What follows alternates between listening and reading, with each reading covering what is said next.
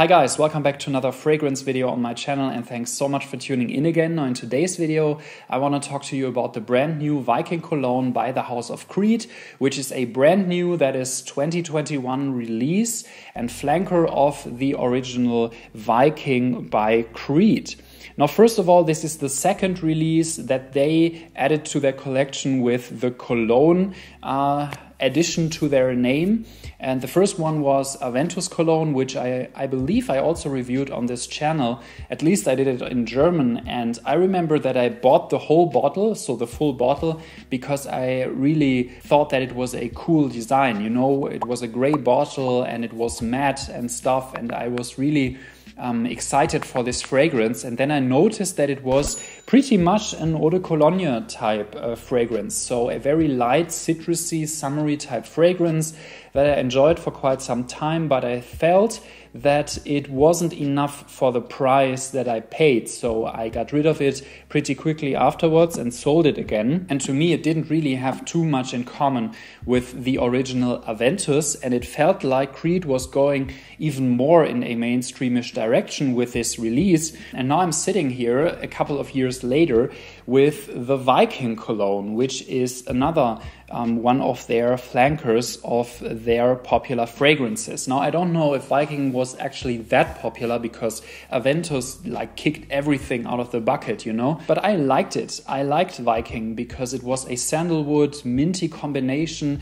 kind of oriental but still kind of Western type, and really like nothing I ever smelled before, you know, so it was really like new and stuff, and I enjoyed it. So I thought, well, why don't I just get the Viking Cologne version and see what it's all about. Now, first of all, this is a typical eau de cologne one as well, so it smells really like, we say here in Germany, echt Kölnisch Wasser, which is actually the origin of eau de cologne. So there is a category of fragrances that has a very light fragrance oil concentration in it, between 2 and 5%, that is called eau de cologne. And why is that the case? Well, because it is from Cologne here in Germany. So Köln, Kölnisch Wasser means water of Cologne in English, and eau de cologne in French. So that's where it comes from.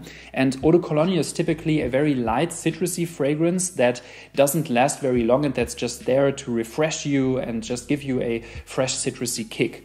And that's what both Aventus Cologne and Viking Cologne are all about. So Aventus Cologne was also a very light citrusy fragrance, and this one is as well, but it still has some of that Viking DNA. That means it has some sandalwood, as you will see when I tell you about the fragrance notes.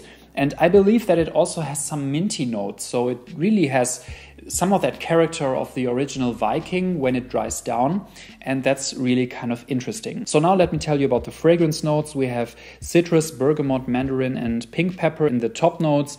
In the heart we have lavender, geranium, nutmeg, rosemary, and salvia. And in the base we have sandalwood, incense, patchouli, cedarwood, and vetiver. So on one hand we have those citrus notes in the top, as well as lavender and geranium in the heart, which are both typical cologne type fragrance notes, so eau de cologne type fragrance notes, if you will. And on the other hand we have sandalwood in the base, as well as, I believe, some mint is also in there, because I really smell some minty touch in there. So we still have this Viking type DNA on the other hand. Now, one thing that I really enjoy about this fragrance is that you can actually smell the fragrance that it originated from. So you can really smell the sandalwood and some of that minty sandalwood DNA that made Viking so awesome.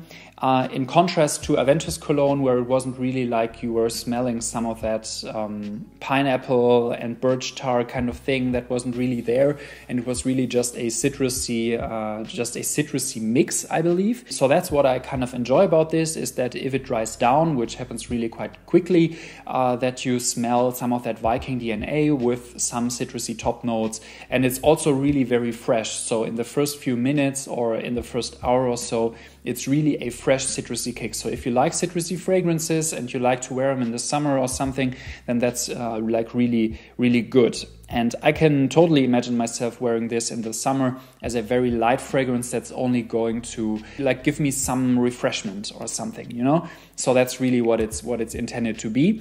And I think it does so really quite well. Of course, longevity and projection aren't as great as with an eau de parfum concentration. So I believe that the fragrance oil concentration in this is also pretty low because it doesn't really last very long, and it's just a very typical eau de cologne, you know? So it vanishes pretty quickly, and it's like those Acqua di Parma type fragrances which all don't last very long except for the ones in the darker bottles. So it's also a very light fragrance, and it's perfect for the summertime. However, there is one thing I can say, because I just shot my German review and I just happened to check the price of this thing, and it seems that it's around 200 bucks for 50 mils, which is absolutely insane. I didn't really expect this, and I was super shocked when I found out, because honestly, I feel that this is a little bit of a high price to pay for this type of DNA on one hand, and also for this type of longevity and performance in general on the other. So actually it's even worse than the two Amouage fragrances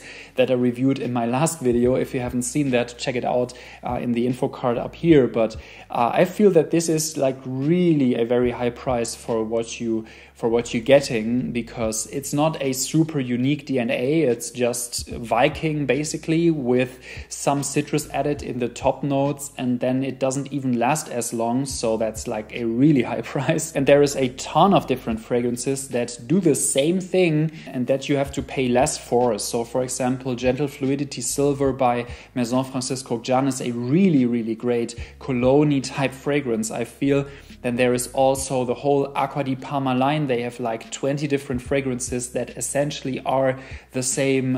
They have excellent eau de cologne type fragrances actually, and you should definitely check them out if you are looking for something like this. And I'm pretty sure they retail for about half of the price. So that's like a really very high price to pay, even if you consider that citrus notes aren't too expensive of an ingredient in general, so they're really quite cheap, and which is why they are so widely used.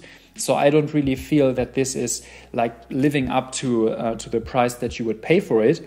However, if you enjoy cologne type fragrances, you should definitely try this one as a sample first. Maybe get a sample of this and then really think about if you want to invest this kind of money, because I feel that for a cologne it's really quite good because it has this interesting Viking type dry down, but I wouldn't pay full price for this just because it's Creed. I don't really think so, and I think they could do something about their price politics, because if you, for example, look at the brand of Tom Ford, they have also been super crazy in terms of their price recently with recent releases.